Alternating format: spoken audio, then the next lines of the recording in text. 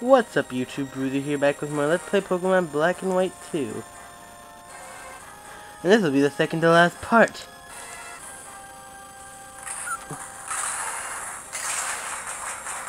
If my battery life can actually support this little part.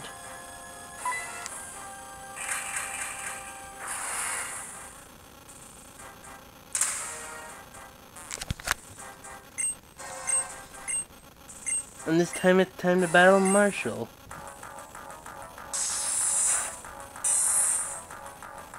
I'll be battling the rest of the Elite Four in this part. First Pokemon of this guy will be Throw.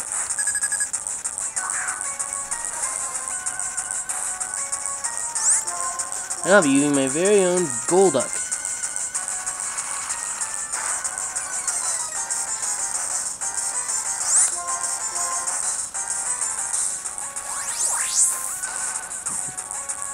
Technically that took 2 hits because the first hit missed. And Throw is down. Next is Mienshao.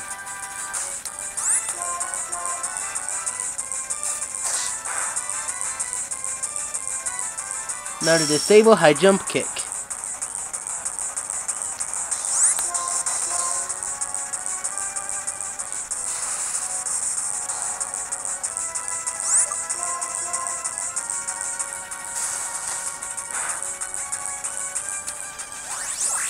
That was a little unexpected, but for the Elite Four, you're supposed to expect the unexpected.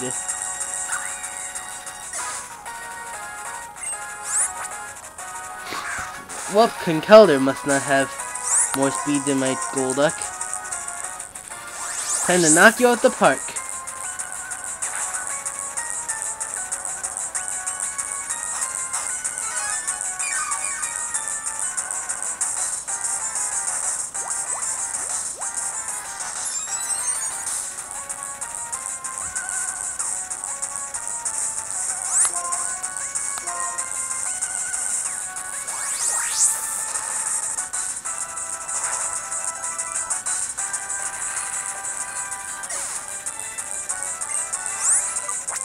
Next is Sawk.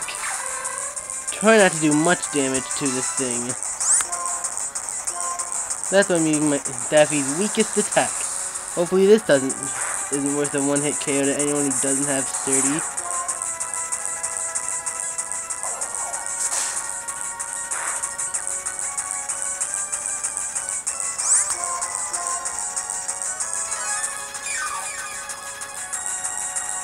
The Sawk will draw out this battle for pretty long. At the least three attacks. One attack doesn't knock him out.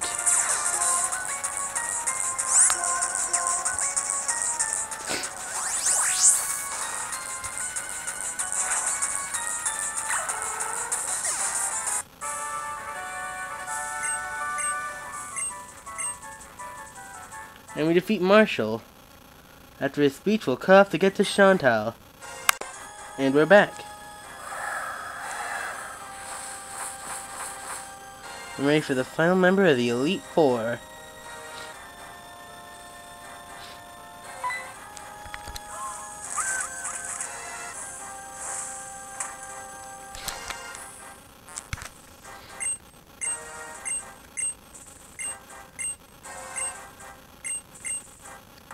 I think it'll be Black Dragon if it's black too.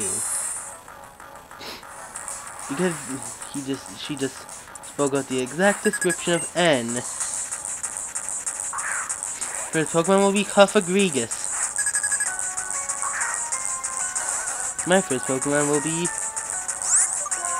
Daffy. But wait, Daffy using Night Daze? Well, isn't that only learned by Zoroark? Well, yes. You see, this isn't really Daffy. Now to send out the real Daffy.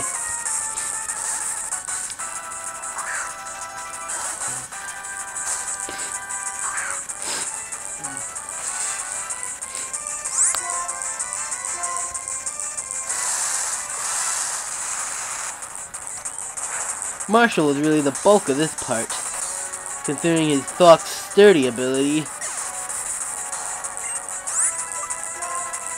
Time to switch back to Zoroark.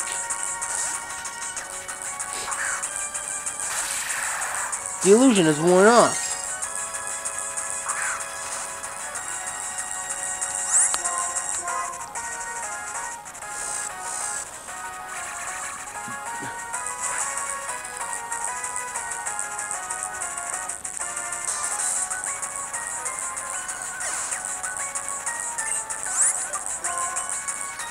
This looks like a job for Daffy the Golduck.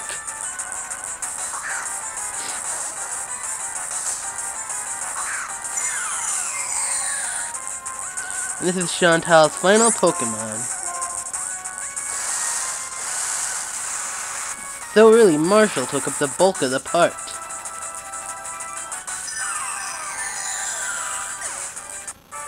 And Chantal is down. Next is the champion.